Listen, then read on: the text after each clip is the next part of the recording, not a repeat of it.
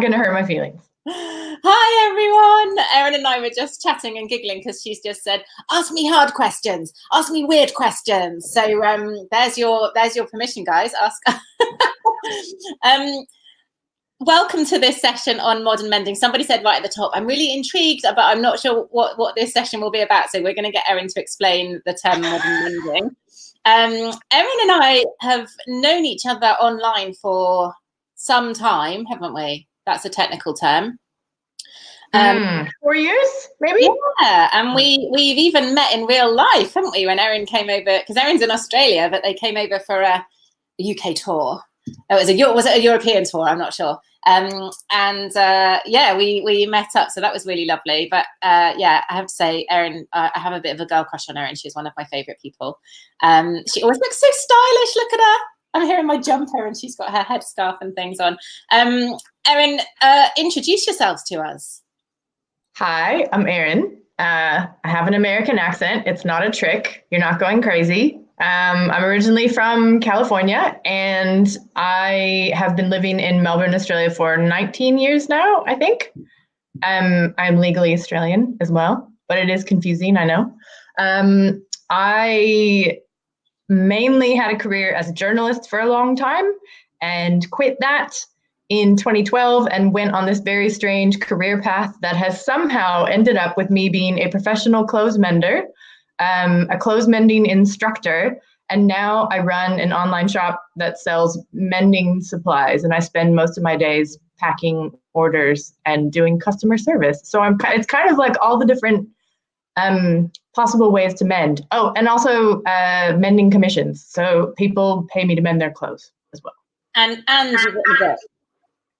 Yeah. Oh, yeah. Yeah. I wrote a book. Hi. Yeah, I did. And when did the book come out? February. So I slid in 1 month before coronavirus went crazy. It was like I could not have scripted that timing better if I wanted to. And it feels weird to take advantage of it, but like yeah, other people who've had books come out even like in March, it's just been, and like you just slid in too, Jen. So it's very strange timing, but yeah. Yeah. So you've given us such a potted version of kind of even the past few years since I've known you. Talk to us about Bright Sparks, because that was a really interesting adventure as well. That was a really good thing to call it. Yeah, it was an adventure. So just to give you a little more backstory, in 2012, that was when I officially quit journalism. And then 3 months later, I was diagnosed with cancer. And I'm fine. My husband says I have to say that really quickly, otherwise people freak out. I'm fine. But I went through this whole period of what am I doing with my life? What is my special purpose? I don't want to do that thing anymore that I did for nearly 20 years, but I don't know what I want to do. So I started on a series of projects, really. I actually went to a career counselor and paid a lot of money, and she said, there's no one job for you. Like, we can't. I know. It made me feel better because at least I wasn't crazy, but it also made me feel bad because it didn't solve my problem. So I just, like the only thing I could manage mentally was to do a bunch of little projects. So I started volunteering at local repair cafe, and I started interacting with people, and kind of teaching mending. And then I was watching a video about a social enterprise in London called Bright Sparks, and they were repairing and reusing electrical appliances to keep them out of landfill. And I watched the video and I got goosebumps. And I thought, that's amazing. Someone should do that. And then there was no one who was going to do that. And there was me with all this time on my hands trying to figure out what to do. But I thought, I am totally not qualified to start a business. Like, that is not a thing. And then I was at a party and someone saw me being pathetic and sad about my life and said, did you know there's a program that's free and they will teach you how to start a social enterprise and how to create a business plan? And it's like school for social enterprises. And I went, oh no. And I had that feeling that I've had a couple times in my life when you have to do something. You don't even necessarily want to do it, but you know your life is going to change and you feel like you might vomit. I don't know. Am I the only person who ever gets that? Where you're like, something big is about to happen and I can't control it anymore. Like, you know, the horse has already passed the gate. Yeah, so I went to London and I visited the original Bright Sparks, and then I started Bright Sparks Australia. And it ended up taking up more than 5 years of my life. I can't even remember, but we ran a pilot in 2015 and 2016. And it was, I can't unsee what I saw. All the things that people donated and everything that I learned about waste. And I've been mending since I was a kid. I've been sewing since I was a kid. But it wasn't until I ran Bright Sparks that I started to go down the environmental rabbit hole. That's when I really started to think about sustainability and the environment. And just seeing the sheer wastefulness and the thing that I really, really got from that, and I've written a whole article about it. If you would like to read it, I'll put the link in the chat. But it's I wrote a story called Lessons from Bright Sparks that goes into detail about it. But the main thing that I learned is that when you are donating something to an op shop or a charity shop, as you would say, or a thrift store, depending on where you're listening from, you only see what you're donating. You don't see what everyone else is donating. And when you start to see the multiples behind the curtain, you go, holy cow, there is so much. And, you know, one person might donate a toaster and they might donate a sandwich press. And then you see like the millions of toasters and sandwich presses that nobody wants and aren't going to have a home. And it really got me thinking, like, we really need to push the repair side of things more than recycling. And I met someone around that time who told me that recycling is just alleviating people's guilt. And that freaked me out. And I was like, oh my God, you're right. Like, it totally is. And so it really made me want to really push the repair side of things. But also I knew that electrical appliances are not possible for most people to repair. It's like, really, not only is it dangerous, but it also takes like, you know, heaps of time to learn. There's safety issues. Whereas clothes mending, anybody can do it. My 8-year-old nephew could do it, you know, like, as long as you give someone the skills and the tools and materials, like it's really entry level. And so that kind of started this thing for me of going, well, I can't save all the e-waste from landfill. This problem is way too big. I cannot solve this problem, but I can inspire people and do this little tiny thing that I'm good at, like mending clothes, and see where that takes me. And the more I started to do it, the more the people started to react on Instagram and Facebook and go, this is fantastic. And I started to, it encouraged me, and I started to do more and more. And so now it's at the point where I can't mend something unless I've taken a beautiful before photograph in daylight on a white background, because otherwise it's not a teaching opportunity. And my husband says to me, he's like, Erin, if you don't photograph that, are people going to learn? How many people are going to be impacted by you actually doing it the proper way? You know what you have to do, Erin. So I'm like Frodo, and it's like my, you know, ring, and I have to anyway. There's Nikki actually came and did one of the open mic slots. I think it was yesterday, talking. She works in a charity shop and just saying exactly this about that sheer overwhelming volume of donations, and how actually, you know, I think I've written about this in my book as well, that I think there is a tendency for us to use it as this sort of panacea for our own overconsumption, and assume, you know, it's okay to just keep carrying on consuming like this because we're donating it to charity, and that's fine. You know, whereas actually what we need to do is, like, I really geek out over the waste hierarchy, and it's, you know, and it's got sort of reduce and reuse and repair and all these things before it's got recycle. So yeah, absolutely brilliant point. Guys, I'm sure loads of you have got questions for Erin, so do pop them. There's an ask a question box at the bottom. Remember, she wants weird questions and she wants hard questions. I'm assuming related to mending and not just like general weird life stuff, but you know. That's fine too. Is that I have no filter tonight. It's 8 p.m. in Australia. It's fine. Is that a tease made behind you? So I first found out about the teas made when I visited Bright Sparks in London. because I love tea. It's one of the reasons that I make more sense in Australia than I ever did in America. And when I found out about it, I was like, is this a real thing? And I helped repair one when I was there. I found all the missing parts and reassembled it. And then I went on this hunt to try to find one, got one. And then actually there was like a washer or something that had completely degraded. So I found the parts and I fixed it myself and got it up working. We don't actually use it because it's quite noisy.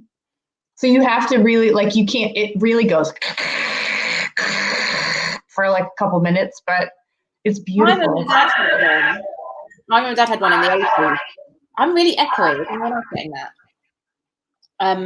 And it just seems a weird thing to like, because yes, the idea is that when you wake up, you have a cup of tea, but presumably it's woken you up in the process of making the cup of tea because it's so bloody noisy. But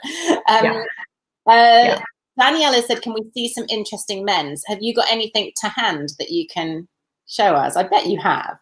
No, I would have to go into another room, and I knew this was going to happen. I have some in my book that I could show you. Show everyone. My favorite picture in the book is the cat's arm. Oh, I knew. Yeah.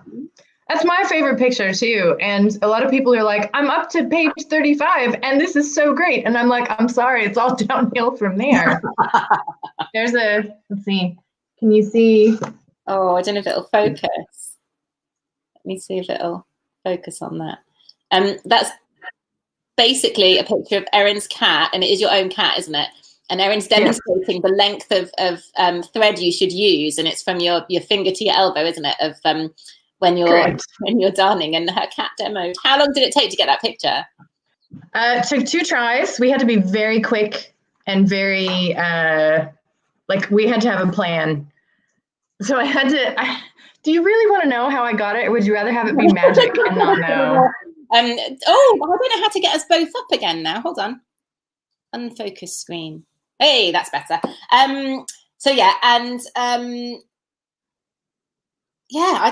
Let's have a look and see if we've got some questions in here. Talk to us a little bit first before we dive into that about modern mending, what that means, your interpretation on mending, because you do. Some people might not have heard of visible mending, and you do very gorgeous, beautiful visible mends. So talk to us about that. I also do invisible mending. I actually have an invisibly mended jumper on right now, but you can't see it. So, okay. I want the visible. Well, that's the thing. So, okay, visible mending is pretty much what it sounds like. But it's not just that you did a crap job and it happens to be visible. It's more about the intention behind it. Like you're trying to celebrate it or do it a little more creative or colorfully and going, you know what, this is not going to be invisible. So we're just going to aim for something else. You know, it doesn't necessarily have to look like a mend. A lot of times I mend things and I'm aiming for better than new.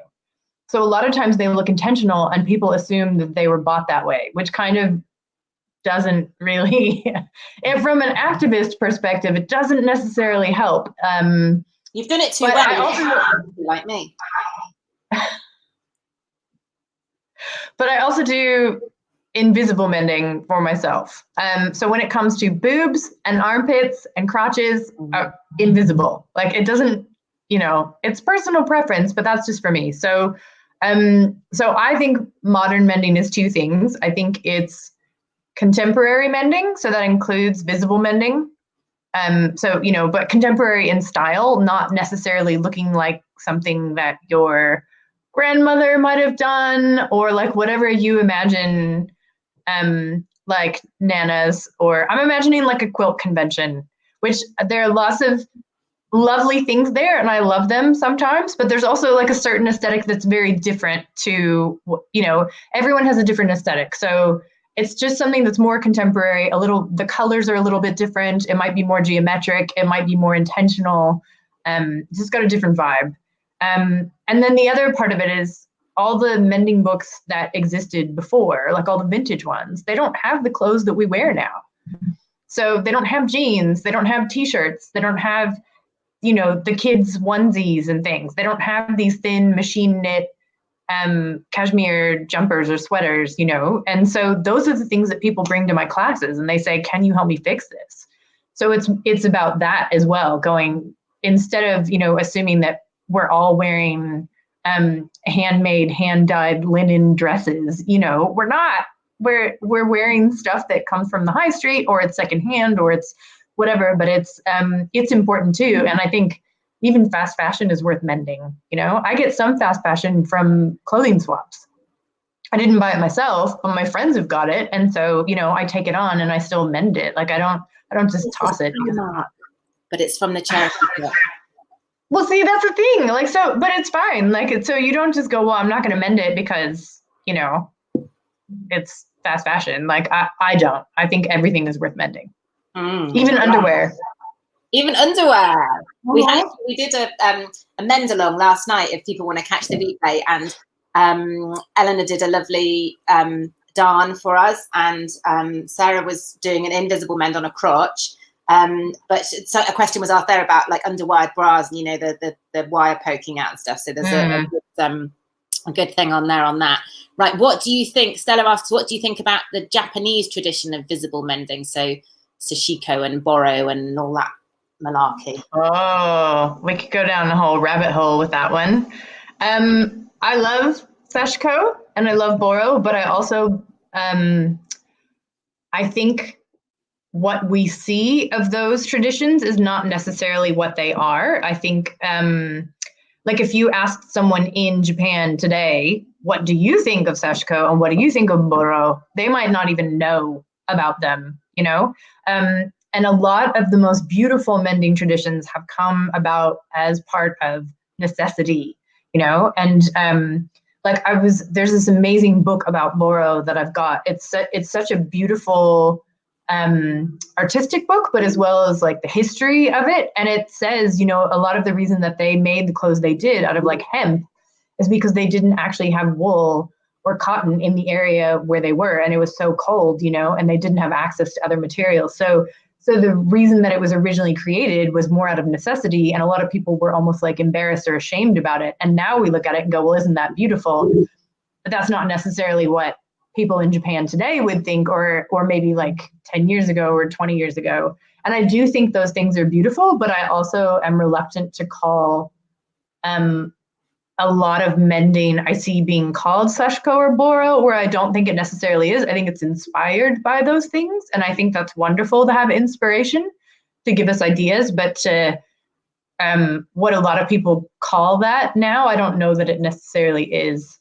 Just quickly explain to people who might not have heard those terms before what they are, because people might be thinking like she's talking another language. Yeah. So boro, B-O-R-O, means rags, as far as I know. I mean, I don't actually speak Japanese, but this is my understanding that it means rags. So literally, like, that's what it was. It was just patchwork, and you would just patch layer upon layer upon layer and then stitch them together. And it just happened that a lot of the fabrics were dyed with indigo, and they were quite beautiful. So they would patch like futons and like coats and things, and because they didn't have like the wool or the really thick filling for the winter garments, they would just be like maybe like 8 or 20 layers of the same hemp fibers, and it looks amazing. Like, it's really, really stunning, but it did wear away over time because those are compostable fibers, you know. So it has a beautiful effect when we look at it now, but at the time they weren't necessarily trying to achieve that.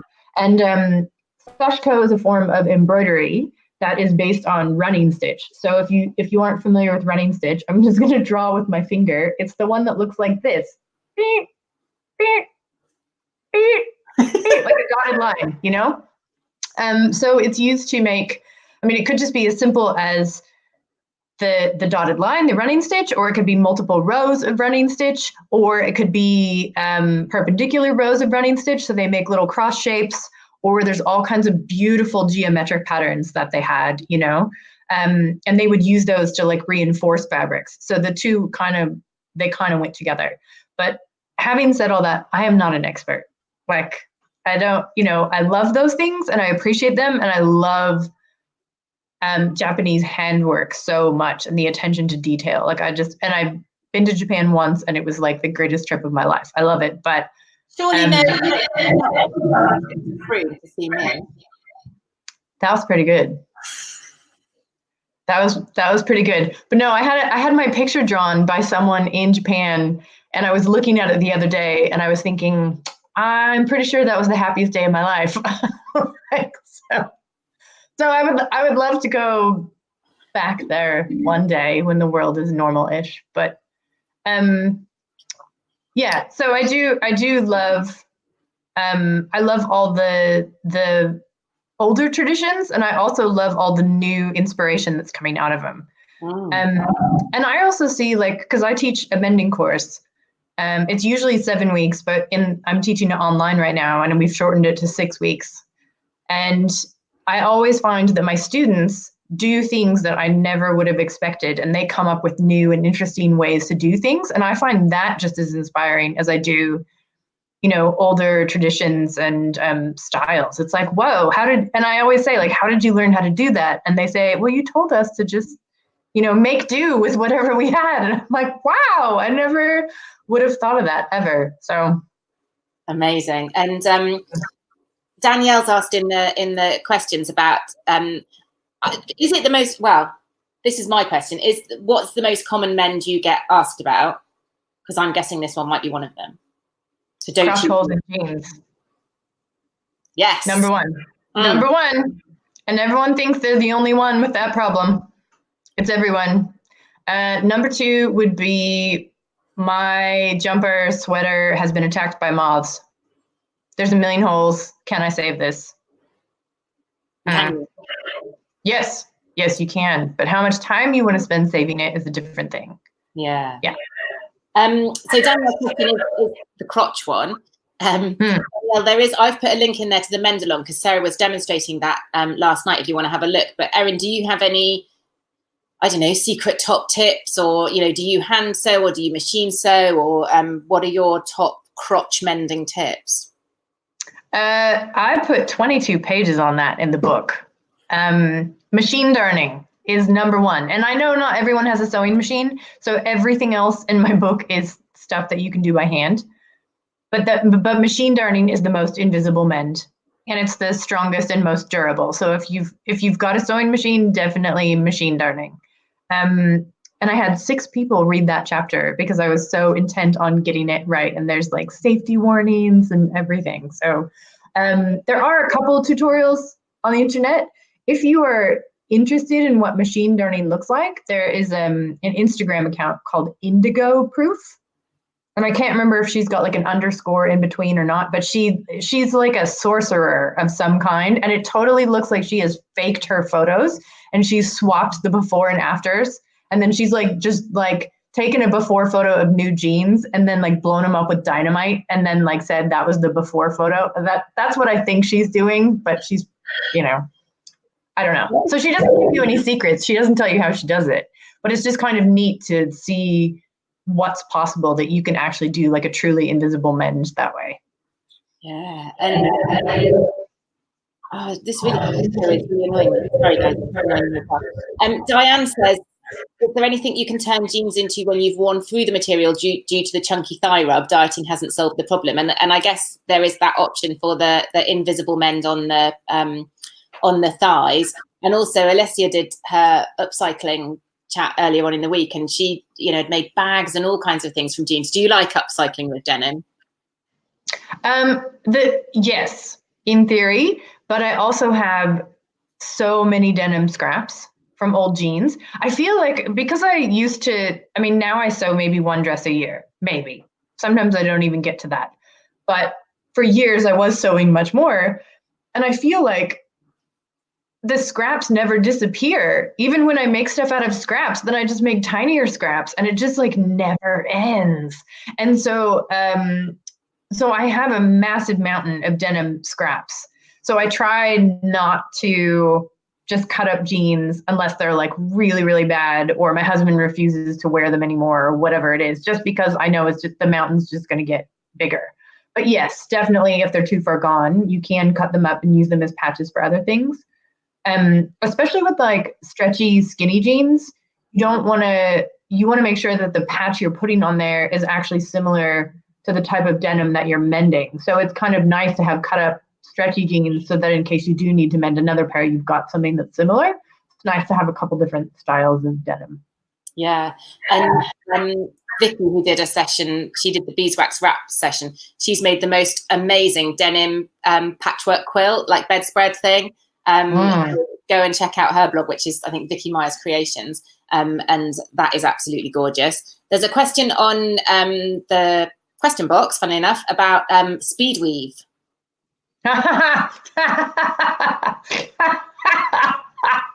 Sorry, that sounds evil. It probably is an evil cackle.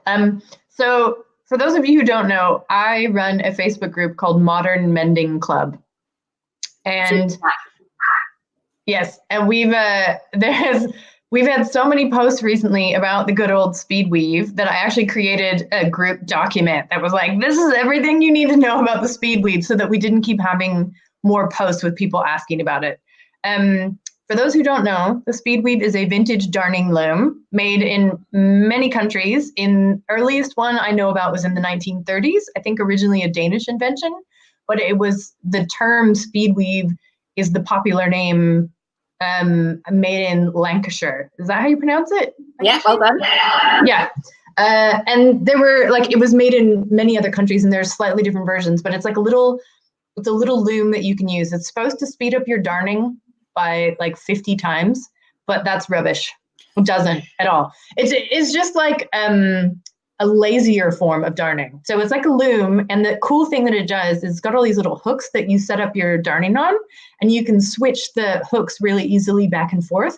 So you don't have to spend as much time weaving over and under. You can just pass through like a shuttle, like if you were weaving on a giant loom. So it's kind of like a brainless activity. You don't have to think as hard, and you don't have to use swear words. Maybe I'm the only person who swears when they're darning, but sometimes it gets really tricky in there, and you're like, where am I? I can't see what I'm doing. I'm over this. So, but it doesn't save time. That's a lie. So it's all over Instagram and Pinterest, and everyone wants one because they see everyone else using one, and you can make plaid with it and stuff, but I didn't put it in my book specifically because I did not want people lusting after something that was going to be super hard for them to find, that is not going to actually make their life easier. You get most of the mending that you need to do can be done with stuff you already have in your house. Yeah. You did, and I might put you on the spot and see if you can remember them, but you did a video that you shared on Twitter, wasn't it? That was 10 things or 15 things you've already got at home that you can use for mending. How many do you remember now to share with us? Oh, let's see. An orange or a mandarin for darning. So you can use a lemon or a lime. Yeah, so instead of a darning mushroom, you can use citrus. Although I just did a lecture for some fashion design students, and apparently they learned darning on potatoes. So what you don't want a tennis ball. I've heard disaster stories where the fuzz gets stuck, but you want something that's kind of hard, and that is going to replicate the shape of your toes or heels. Just for socks, you don't actually need a darning mushroom or anything if you're going to darn a jumper, a sweater, whatever. One of my students, this is one of those things where they shocked me. One of my students used tea bag strings to darn a tea towel. And I know tea bags are a little bit controversial these days, but sometimes we have them because sometimes we have guests who come over and will only drink tea out of tea bags. So if you have those, then you can just store them up. And the hole that she darned in the tea towel, she used 6 tea bag strings. So 3 back and forth going up, and then 3 in the opposite direction. It was beautiful. It was a beautiful darn. So you'd be surprised. Even kitchen string, you can use it, Human hair, that was another one. You can use your hair for darning. The silver ones are invisible. So if you're lucky like me to have all these crazy streaks, you can just pluck them out if you get stuck. You can use your fingers to do finger pressing of fabric. So I'm just going to use my scarf as a demo here, but if you just kind of hold the edges really firmly for a couple of seconds, the heat from your fingers will actually press it almost as good as an iron. Not perfect, but enough sometimes that you can get away with it. I know a lot of my students don't have clothes irons. And also right now, if you don't have one, we're not in the kind of situation where you can just borrow from your neighbor, So that's one option. And then I make patches out of underpants. So boxers and the stretchy kind. I have even done, my most famous mending commission was mended with my underpants. And at first I was embarrassed to tell her, and now it's in the book, so everyone knows. And whatever, just, use the good bits, not the bad bits. The bad bits go in the compost. Okay, yes. Chopsticks. I use chopsticks when I am ironing the edges of patches to get them smooth, and so I don't burn my fingers with the iron. Also important to know, I learned this, that the steam from an iron can burn you worse than touching the iron. So a lot of people think they're safe because they're not actually touching it, but just turn the steam setting off if you're going to iron a patch or a hem or get really close to somewhere. Soap. You can use soap to coat your thread. I normally use beeswax. I don't use it all the time, but I use it when I'm hand sewing. And if you don't have beeswax, you can use a bar of soap or candle wax. You can also use, I didn't say this in the video, but you can use soap to fix zippers. It's one of the few tricks that I have for fixing zippers. You can do this thing that I call the soapy jiggle, where if you've got I didn't have a better name for it, and there wasn't a name, so I made it up. I was going delirious when I wrote my book, honestly, and I was like, nobody's stopping me, so I'm just going to put a cat paw in here, and I'm just going to name things whatever I want, and then wait, it's done. But yeah, if your zipper is stuck, you can rub a bar of soap on the teeth, and then you can just kind of like try to jiggle like a millimeter at a time, the slider, and then do some more soap, and then do a little more jiggling until you finally get there. That's the soapy jiggle. And I know there was other stuff, but I can't remember. How many was that? How many did I remember? I wasn't counting, to be honest. Sue's put matches and safety pins, which I know you mentioned. Yes. Yeah, safety pins are my favorite. I did do some Sashiko stitching on jeans, and I didn't open up the side seam, so I was having to stick my hand inside the jeans and stitch, and I was getting bloody fingers from the fabric pins. So if you use safety pins when you're doing a lot of hand stitching, you're not going to poke yourself. But I do also use them to mark clothes wherever there are holes so that you can see them, because I don't know if anyone else has experienced this, but then when you go to actually fix something and you're like, I know there was a hole here, where is it? And then you waste all this time and you have to like hold it up to the light, and it's just, yeah. So as soon as I find a hole, I just stick a safety pin on it. And then sometimes like, okay, so this example of this jumper that's on the cover of my book, it's black. So you can't even see the holes unless you really search for them, So I put a safety pin in each of these spots and then thought, okay, well, how many holes do I have? How many colors can I use? And that helped me plan out the whole thing before I actually started. And that picture on the front of the book, that's needle felted, isn't it? I was going to ask you about that as well. I've had a few goes, but I feel like I just end up putting more holes in the thing. Like, am I using too big a needle, or am I stabbing too hard, or like, what's all that about? I've only put extra holes in. So I tried once to needle felt without adding wool. So I tried to just like get the hole to stick back together, and like tried to felt it, and then I actually created more holes. That was a failed experiment. I don't know. Maybe we could have a little private lesson later, and we could talk about that. Yeah. Usually it shouldn't create more holes. Maybe just go bigger than you think you need to go. Because also when you're needle felting, so anyone who doesn't know what needle felting is, it's magic wizardry where you take like fairy floss or cotton candy or whatever you call it. You call it fairy floss in the UK?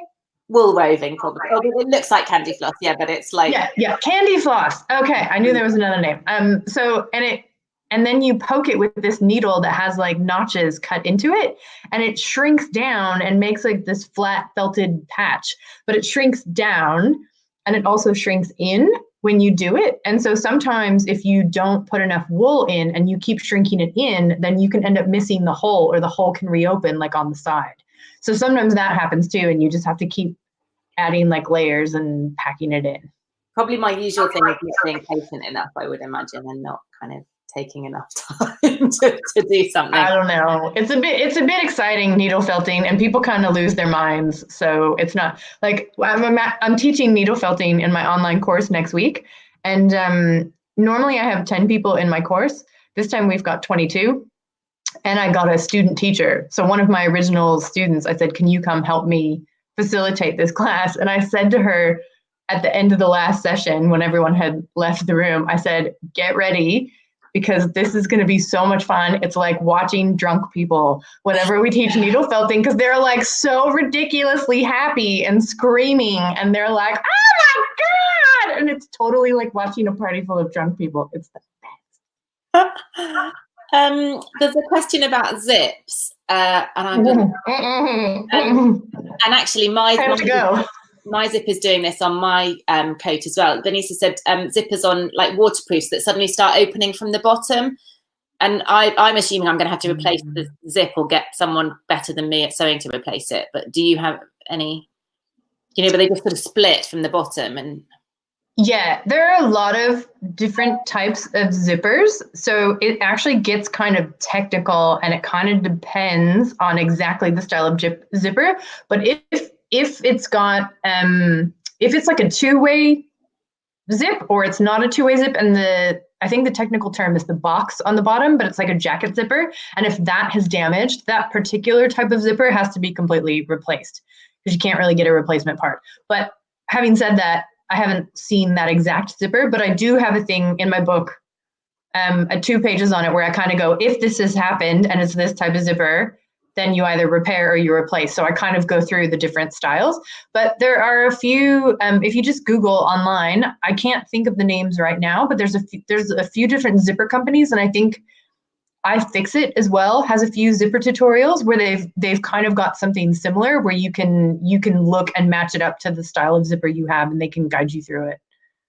Cool. I'm just getting the iFixit link, and it's just actually occurred to me that my coat is Patagonia, and they do a repair service, don't they? So I might get in touch with them and see if they'll. But I really want to put a different color zip in, because it's a black coat, but I want to now put like a green zip in or something to make it look a bit funkier. Lisa's asked the question, at what point do you give up? And I'm going to say, I don't think Erin does give up, because the t-shirt that you talked about, or the I can't remember what you call it, something Marge, isn't it?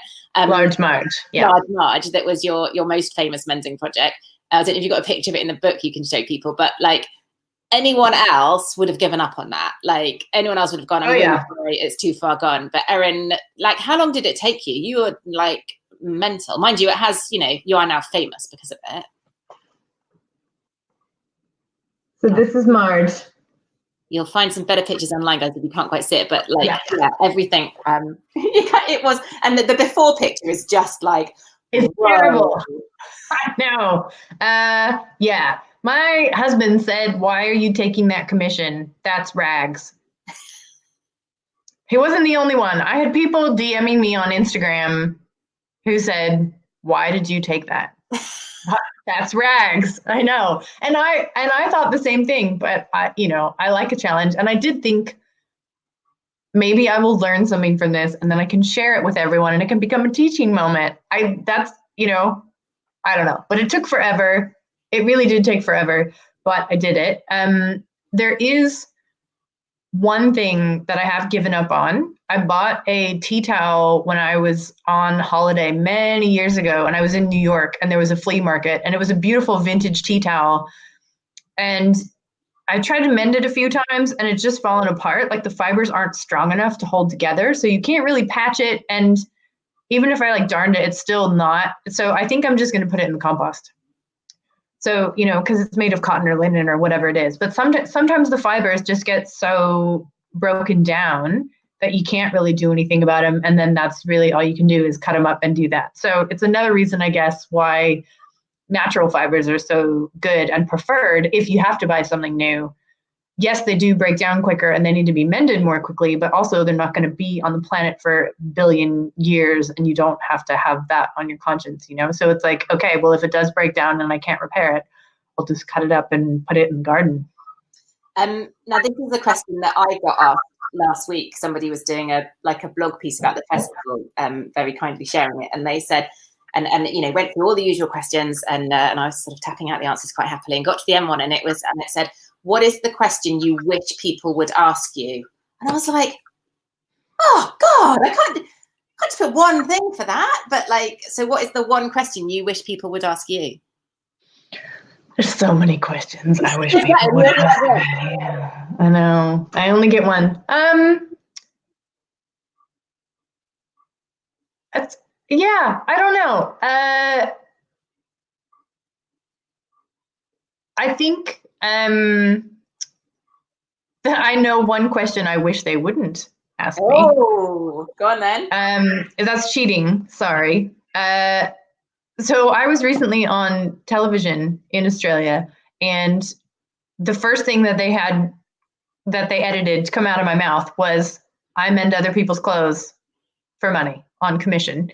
So I had all these people email me recently who wanted me to mend their clothes, but they all wanted invisible mending.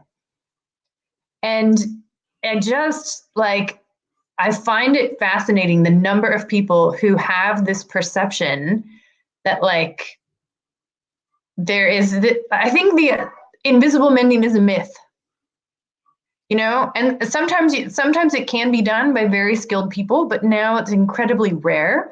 And I think some of the things that happen to people's clothes, they have this idea of it's either going to be completely imperceptible or I'm not going to wear it and I'm going to throw it into landfill. And that just like, and I know that more people want to mend, and the rise of visible mending encourages me and gives me hope, because I know people aren't so worried about that. But it bothers me still that there are so many people who are like, there was one person in particular who said that she had sat on a nail and she tried to take the garment to someone else to mend. And she said, I don't know what I was expecting, but she just did it kind of like an old school way and it didn't look very good.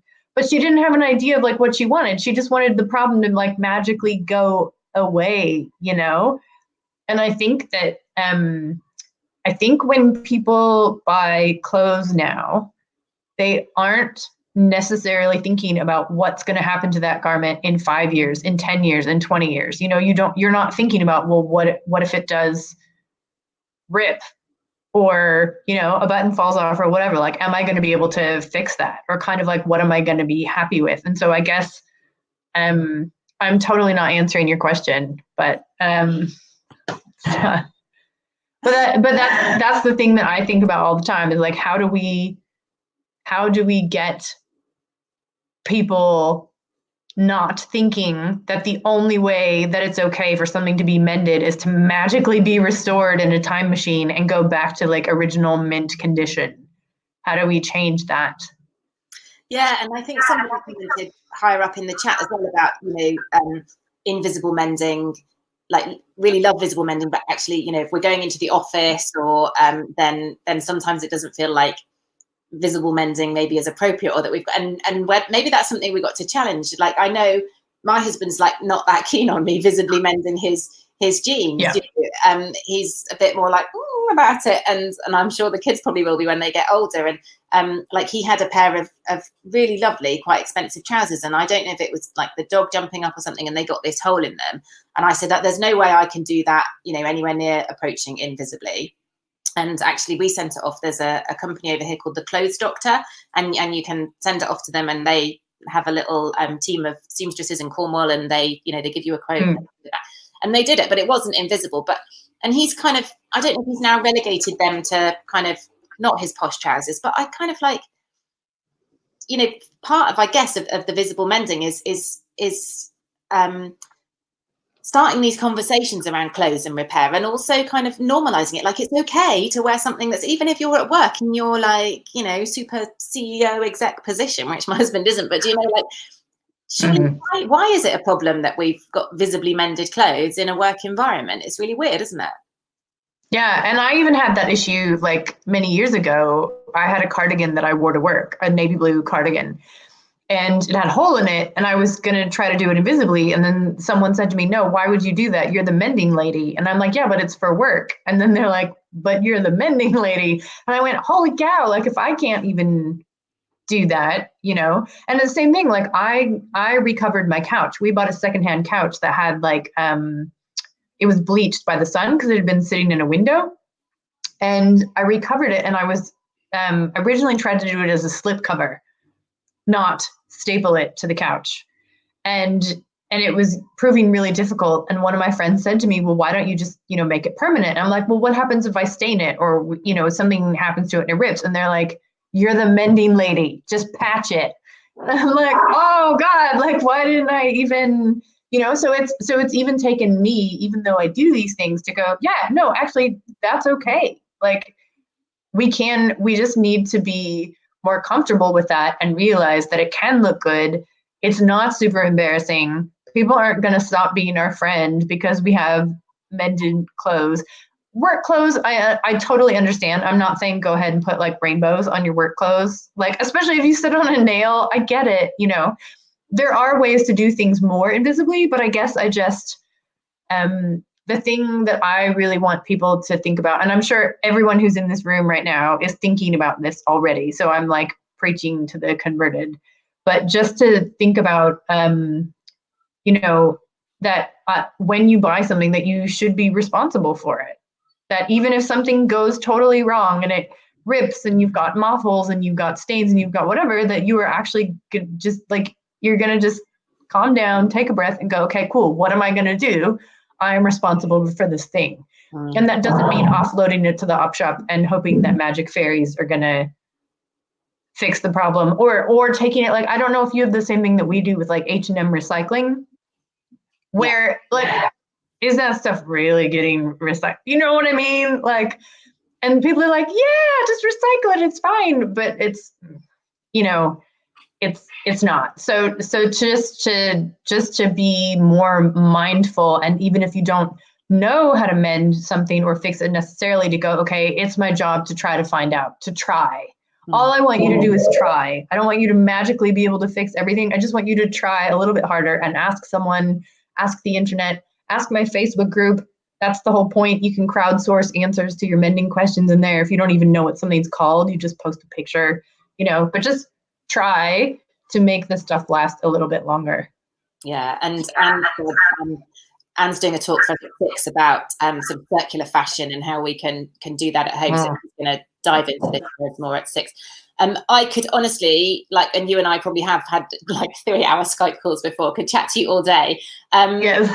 Where are you going to do your online course again? That's a great question. So a funny thing happened on the way to coronavirus, and I'm now working 7 days a week. So everyone in the world has decided that it's time to get mending now. And yeah, most of the time I'm doing orders. So I'm trying to juggle a part-time job and the shop and the course. And the online course, surprisingly, has been fantastic. There are some things that we can't do in the online course that we can only do in person, but there are some really fun new things that I've added that we can't do in the in-person course. Like one of the cool things, for example, is that the students this time have been sending me before photos, and then I get to draw on them on the computer screen. So everyone gets to learn and see them. But as you know, learning new stuff, doing all this online stuff, like, it takes a lot. There's a lot of prep that goes into it. It's pretty much like learning how to do something all over again. So I'm just trying to be really mindful of my time and go, I haven't actually mended anything this year. I literally have not even had time to mend a single thing this year. And there've been all these challenges that I've wanted to do. And so I think I will definitely do it again, but it might not be next term. It might not be again till like October. Okay. And Anne asked, where can we, I think, the majority probably of our viewers are going to be in the UK. And I know that there isn't a UK, I don't know how publishing deals work. I should do like publisher of the book. So at the moment, do we have to get it from? Is there not? Is there not? Is that coming soon? I'm not allowed to talk about it. You guys aren't going to say anything, right?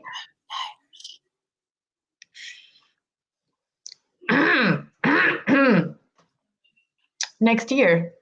Oh, we're gonna wait. Yeah. So if you don't want to wait, can we?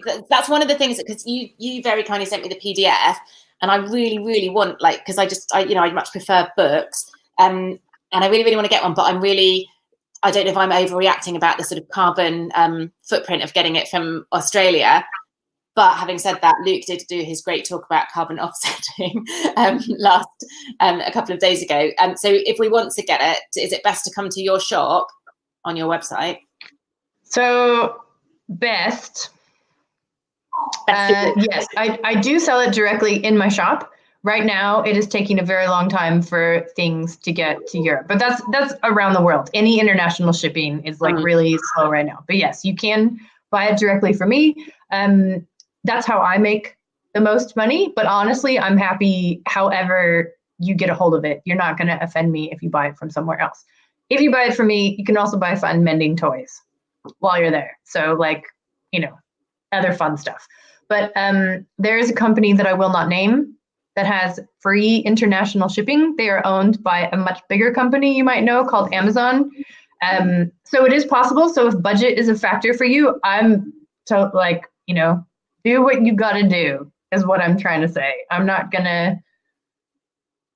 Yeah. But those are the two main options if you were not living in Australia. If you were in Australia or New Zealand, definitely support your local bookshop. And then when all this Corona crap is over, ask your library to get it in. Because there's a really cool thing in Australia where if you register and you're an author, every time someone checks out your book from the library, you get a tiny payment.